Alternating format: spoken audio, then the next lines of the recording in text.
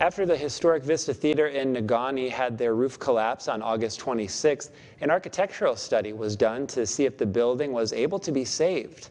It has been deemed stable.